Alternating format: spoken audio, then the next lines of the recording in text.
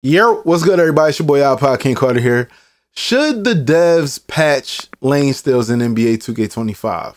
Let me know your answer. Should the devs nerf lane steals into the ground until they don't work anymore? Let me know your answer. Should NBA 2K25 devs make passing accuracy much more obtainable since lane steals are OP in NBA 2K25? Or should the community just learn how to actually pass in good situations? We're here to talk about all of that today.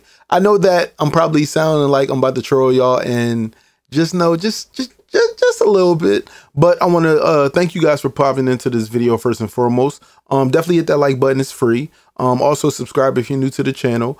I want to talk to you guys about all of the directions of lane steals, not how to get them, how to do it. It's really easy. You just run to a person that's receiving a pass, press square, and at some point in time, you will teleport to that ball. Ball tangibility is amazing.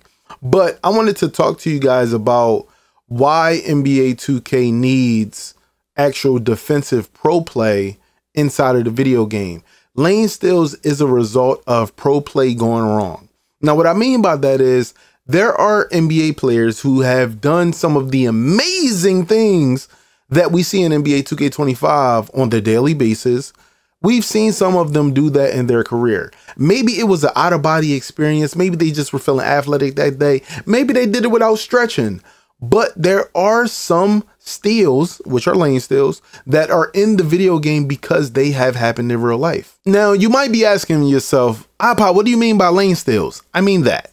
Lane steals in NBA 2K25 are so obtainable that if you have an 85 steal or higher, you get out of body animations in order to catch the ball whenever you deem fit. Sometimes it happens, sometimes it doesn't. But what I've been noticing throughout the game is that I've been going inside of the rec, inside the theater, inside of 3v3 Pro-Am, inside of the park, just asking people, hey, can I join your Pro-Am? Hey, can I play with you on the park? Hey, can we go on the proving grounds? And I've been listening to what the community has actually been saying about lane steals, opposed to when it happens to them and when they are supposed to get one or they request one by the 2K guys when they press that button.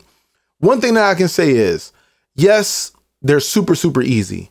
And why is that? We're not sure. We don't know what 2K did. We don't know what, physical, what type of engine, what type of motion, what type of pro play animations are in the game, or what makes you just, for whatever reason, just out of body, get to that ball whenever you press the button. I honestly, I've tested it out and I just can't understand why it's in the game. But until they patch it or nerf it or tone it down or take certain animations away that require maybe a higher steal rating, this is what's going to keep happening. But I do have some IRL indications that this stuff is in the game for a reason. So let's check those out. So I was super bored on X one day and I was just scrolling and I had seen a clip that somebody posted of just lane steal after lane steal after lane steal. And I just was like, yo, this would be a dope engagement type of tweet to put out and just to tell people to stop complaining, to see what others would say. Now, granted, I'm a lock. I am all for being able to play defense. I just want to get that out the way. I love being able to play defense. But what I noticed was when I put this tweet out, people still couldn't believe that this was actually in our video game. Not just people jumping to the ball, but some even speed boost that you'll see in some of these clips where a person will literally go around a screen, under a screen, jump a screen, and take that ball. A lot of people couldn't believe it. A lot of people was like, oh, so this is why the game is like this. But there were other people out there that were like, yo, no, this is inexcusable. 2K shouldn't have this in their game. This is a video game. This is not real life. And then I'm like, okay. And then it was like, hey, he doesn't do that all game long. He doesn't average 6 steals in a game. So what you want us to do? First, people want to shoot 75% from 3, but they don't want people to get lane steals. I'm kind of lost there. You want to be able to shoot 70+% from the 3, but you don't want people to get more than let's say 2 or 3 lane steals per game. And even when they get those 2 or 3, you're still going to complain about lanes being OP. Am I correct? You think people should just get 1 steal a game? While bigs are out here averaging 23 boards because everybody and their mom is missing? You think people don't deserve to get blocks when there's people out here averaging 4 or 5 blocks? You don't think people deserve blocks? I'm just saying, I'm playing devil's advocate right now. I want to know how you feel in the comment section. Now, granted, there's always a grain of salt with everything, right? So everyone knows as soon as NBA 2K25 dropped that the lanes were just unreal. And a lot of people were min-maxing builds to figure out where the insane lane steal animation started. Some people said that it started with the interceptor on bronze. Some people say it started with the 85 stat attribute. Some people are saying that you have to have a 91 or higher steal to get even better lunges at a higher speed. No matter what your agility is, no matter what your speed is, the higher you go with your steal, the more animations are equipped to you, in which we don't know. A lot of people don't know what animations there are in the game until they happen. And that's the good thing about being a 2K community, right? When something happens in the game and somebody posts it on Twitter, TikTok, Instagram, YouTube, Twitch, whatever, you will end up seeing it. And you will say, oh my God, I need that animation to happen for me. I want to get a steal like that. Nobody will ever say, I want somebody to steal the ball from me like that. They'll say, no, I want to get that animation because I want to have an out-of-body experience, right? Now, of course, I want to show you guys some average from the player that was inside of the clip. We're going to go ahead and look at those, and I want to see how you feel about the statistics versus real life in the game. Now, looking at Matisse's stats, obviously, out of how many ever games he played since he's been in the league, he averages almost 2 steals per game, which actually isn't that bad because if you think about it, let's say, for instance, one game he just has an out-of-body moment where he gets up to 5 steals. But for the next 5 games, whether they're on the road or they're away, he only gets 1 steal. That average, like the result of that comes down. Now, granted, people will say, well, in 2K, these people are getting 6 to 8 steals per game, every game. I get it. But what I'm telling you is when we look at averages and we say to ourselves, okay, we need to look at this person's highlight reel. We need to know what he's doing, how he's doing it, and we need to get better at understanding it from a basketball standpoint. If I just showed you an entire basketball clip of this guy jumping lanes, being long wingspan, being able to jump passes, not just lanes, but jump and catch passes, being able to be not only tall and long, pause for wingspan, because I know how y'all be in the chat, but being able to have the speed to get from one side of the court, jump a lane, and steal a lane steal. That's essentially what 2K speeds boosts look like. Even though they look good IRL, they don't look really good in the game because it's all sliding. Every time you see a steal inside of NBA 2K25, it seems like this person is jumping completely out of body, higher than they could because they're not athletic, which most likely everybody has a 75 vertical minimum, right? For mostly every build, because every build likes to slash. Every build has no less than 82 agility, no less than 82 speed, no less than a 85 perimeter, no less than an 85 steal. So when you think about it, every person that's out there running on the court wants to be a superstar. So they put all of their things into the athletic side of things and they're steal. So of course they'll play out of body. It's just how it is. Every single person that puts up steal and athleticism have out-of-body experiences. That's just facts. Now, within that tweet, I found the Holy Grail. This is a play by Ja Morant that literally probably nobody else in the league could do. But this is one of the animations that everybody in NBA 2K25 gets. A no-look, turnaround, leaping, being able to just take the ball out of midair steal every single time they press a button. Now, for instance, the reason why people say, oh, they shouldn't be able to not be looking and steal the ball. First of all, we're playing a video game. They're looking at the entire court. This is not a real person on a real court going off an instinct. This is a player with a controller in his hand saying, I see the whole floor. I see the point guard about to make a Stevie. I'm going to press the button. That's what we're comparing here. We're comparing IRL instincts, being able to read a player's face saying, oh, I'm about to catch the ball, to Ja Morant jumping out the fucking gym to catch a pass. But again, it's pro play. It's in the game. These are 9,000 plus animations added into the game. And this just happens to be one of them that happened to be used a lot. Now, let's talk about that Ja Morant clip for a moment. Not looking, being able to just take the ball out of midair. That's what we're dealing with in NBA 2K25. A player being able to see the camera flip, see that a person ran down court, which obviously we've been playing 2K for a long time. It's only 3-2. Why would the point guard run all the way down court from his center or his power forward passing the ball in? We'll never know. This play is not because the defender is just playing out of body. It's because somebody decided, I'm going to run down court, and he decided to press a button. And obviously, he's a guard. He's probably 6'3", 6'4", maybe 6'5", skinny, lanky, probably a pretty good wingspan on him. He jumped out of body. He played out of body. That's just what we got to deal with. But I want to know how you feel about this.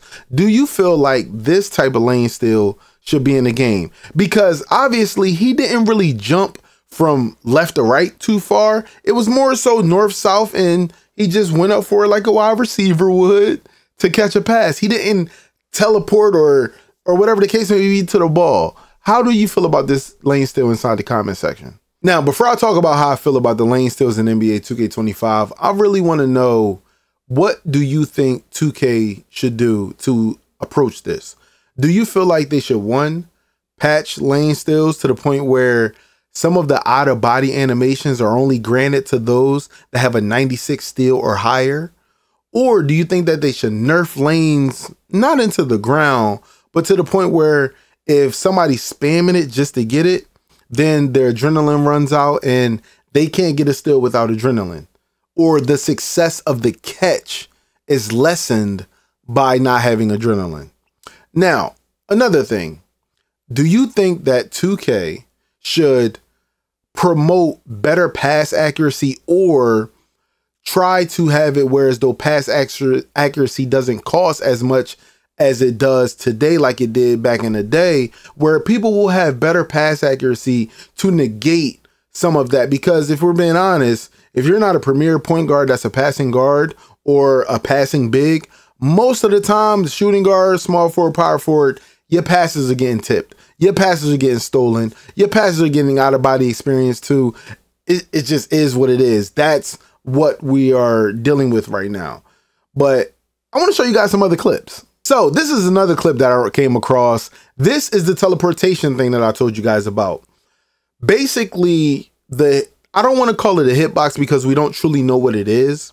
But for whatever reason, even when a defender is not next to you or near you, for some odd reason, it feels like that player is directly next to you no matter how far away they are. Now, obviously, the person pressed this button, he turned, pressed R2, and immediately pressed square once he realized the pass was coming.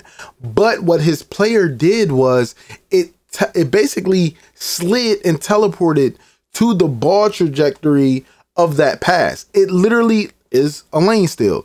And that pass, if you look at it, it felt like it was a little on the slower side. It didn't really zip to it, and it had a little bit of air under it. Like, it wasn't like a straight chest pass. It had a little air on it. So obviously the person that was guarding him made his pass a little bit bad, or he might have not had enough stamina, whatever the case may be. But that lane steal should have never happened. That's the way that I feel about that. That lane steal shouldn't have happened because obviously you can tell visually. We don't even have to slow it down. You can see that that's a problem. This will be the last clip that I'll show you guys. This is Bear the Beast playing with Tough NYC at the park. I'm not sure who their other teammate is, but just showing you how to actually guess the lane and guess where the ball is going. That does play a huge part in lane steals. But what I've noticed is, even with my build, sometimes even aiming in the wrong direction, I'll still teleport to certain passes. If, let's say for instance, two people are running down court, One is going down the middle and one is going to the corner. If I'm in between both of them and I see like the way that the person is about to pass the ball, like 9 times out of the 10, I'm getting that lane still. And I'm talking some mad smack when I do it too. Like, give me that dummy. Oh, cookies. I don't know why you did that. That's stupid. That move was not right. You should have went to the other guy. Like, I'm saying all kinds of things out of body. So what I will say is lane steals. They're a lot. But let's talk about how I really feel about it. So I know that this is the part of the video that a lot of people probably skip to because you want to know where I stand on the fence. You want to know if I'm in the middle. You want to know if I'm on the side of nerfing. You want to know if I'm on the side of keeping them in the game. I know where you think I stand. And I actually want to say, type this in the comment section. Before I say what I say, I want you to say iPod stands and then tell me what you think. I'm gonna go ahead and let y'all comment for a moment. But how I truly feel. I feel like lane steals are a part of the game and that they should stay a part of the game. Now, as far as some of the out of body animations, and what I mean by that is if somebody's at half court and there's somebody, I'm talking about the middle of half court, the logo, and someone is at the hash on the right side or the left side. If somebody's passing the ball from the paint of that opposing court to the hash while somebody's running down the middle of the court, I feel like that person that's standing at half court or even jogging at half court at that logo should not be able to get to that lane. That's how I feel, because I know that there is going to be a teleportation type of animation. That's what I know. I know that 100% that there's going to be a teleportation animation, and that's what needs to be taken out the game. Mainly because when we see these out of body experiences, they continuously happen. I've seen people steal the ball, try to wait to make sure they don't get the ball stolen from them after a steal, because not everyone has good ball handle, and pass that ball and it get taken the exact same way, because everyone who was a part of that know that the ball is going down that court some way because they want a fast break, and everybody gets a man, everybody gets their finger ready for square, and they turn it over immediately.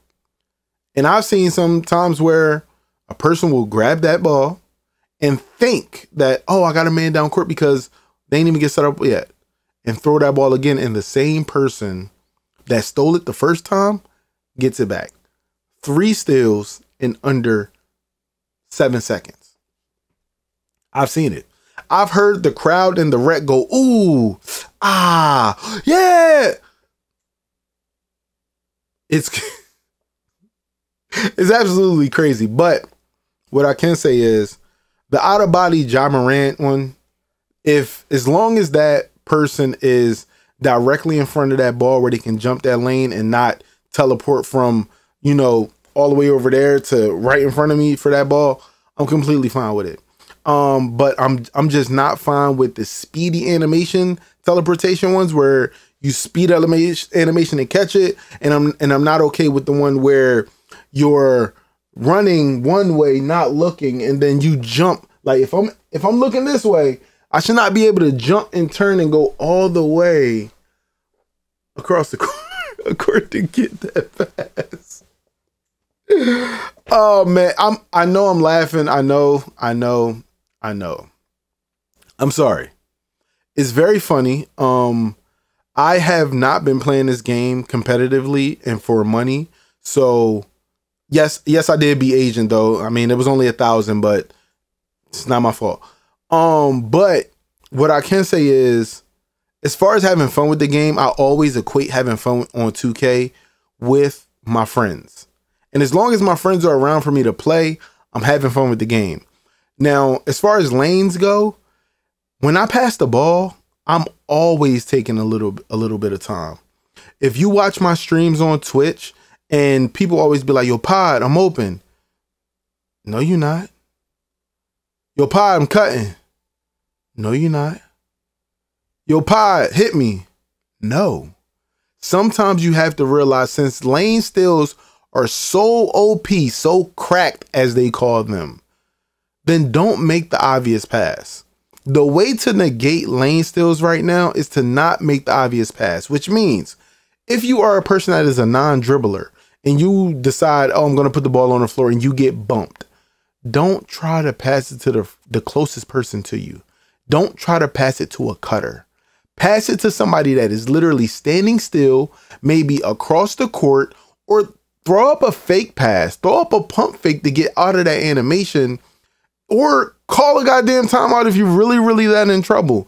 Don't give in to the Stevies. Don't give in to the, oh my God, they're going to rip me. Don't give in to that, because why take a bet on a possible turnover and give up an actual one? That's what I can say to that. If you know for a fact that every single time you get bumped by a defender, you think that you're going to pass it to the closest teammate or whatever, or whomever you may be even able to see on screen at that moment. If you think you're going to be able to get that pass off, I'm telling you right now, turnover. So throw a fake pass, throw up a little pump fake or something like that, call a timeout, or throw it to somebody who is standing still, neutral, that is not close to you or cutting, because everybody's on it. Everybody's been playing 2K for years now, and we know what a backdoor cut looks like. We know what a bailout pass looks like. We know all of that. So if you think you're going to get one of those off, you're going to be complaining. You're going to be on Twitter like everybody else, complaining about how lane steals need to be patched, okay?